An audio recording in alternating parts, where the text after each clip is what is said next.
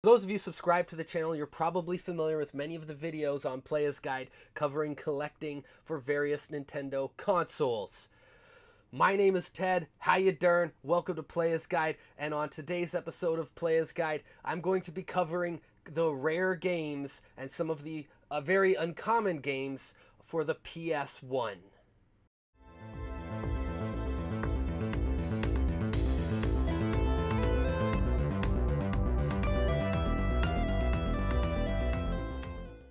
I'm going to run down the top 10 rarest games for the PS1 to start things off. So the number one, the rarest game, or it's recognized as the rarest game. If you look on eBay right now, you're probably going to find more copies of this game than some of these other games on the list, but that's because a lot of people know about its rarity and value.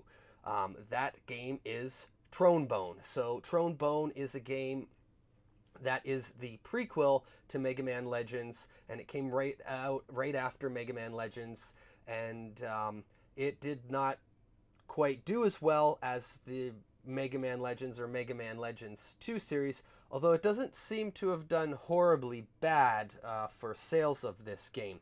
But it is a fairly popular game, and it is well recognized as being one of the rarest, arguably. So here's the thing. There is another game that is more rare than this, and that is Siphon Filter 3, the 911 edition. The thing about this game, however, was it wasn't officially released. It did go to several retailers, and some of those retailers did put it on their shelves, although the game was recalled. It wasn't technically supposed to be sold to anyone. Also, some collectors and resellers, I guess, were able to get their hands on a few of the recalled copies of this game. So this game is very hard to find. A lot of people, though, may not count it towards a complete North American licensed collection that we're talking about here. And the reason this was recalled was, I guess they found the cover of the game to be a little bit controversial, so they recalled it and changed the cover of the game because of the events of 9/11, and the game was released on September 27th, so there was a small window there for them to bring the game back and release it to retailers. But it's thought that not all the retailers got the other copy in time and put out this version with the label that that they didn't want to hit store shelves, and that's how people got this game, and that's what makes it rare. The second rarest game is Klonoa.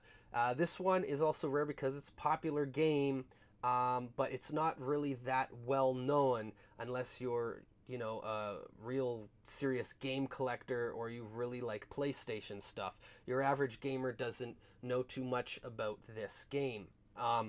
Klonoa was a series that was expected to be, the next big platformer, and it wasn't. It went under a lot of people's radar, and that makes it rare and desirable because of that. You're going to find that a lot of these games that are disc-based generation games are rare many times because they didn't have the biggest print run or get the most exposure, and they're also good games that are popular amongst gamers and collectors that know about them, and that's part of the reason that they're so hard to come by, is not a lot of people are letting them go. The third game is Team Buddies. So Team Buddies didn't get a ton of exposure, and it was released about a month before the PS2 came out.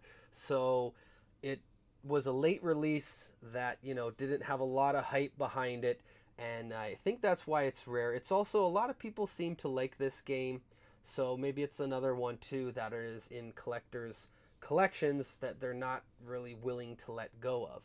Tail Concreto. This is a game that experienced several delays and lost a little bit of momentum over the course of time of its release, or expected release. So it didn't sell quite as well as it was anticipated to sell. So that could be why this game is rare. It's a lot easier to find a Japanese version of this game too. It wasn't as well received in North America as expected, and you're going to find a lot of the rarer PlayStation games have this issue where they were very well received perhaps in Japan, not so well received in North America. And there's a lot of JRPGs that are uncommon or expensive for the PS1 because of this. Next up is Burgundia, and this one is another one that falls into that same category, as well as it was well received in Japan, not so well received in North America, and that's what brings it up to number 5 on this list. Number 6, same situation, JoJo's Adventure. Pretty popular series in Japan. Not a lot of people know about that game in North America, and in the late 90s, a lot of the Japanese stuff wasn't quite as popular as it is now today, which makes this game more and more high in demand in today's current collecting market. Valkyrie Profile. This is a game that was a late release, which could be why it's rare. Tales of Destiny, a popular JRPG.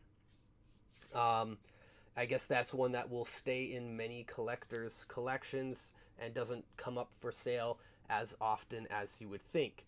Also, not quite as appealing at the time to a North American audience like we talked about as it was to the Japan audience.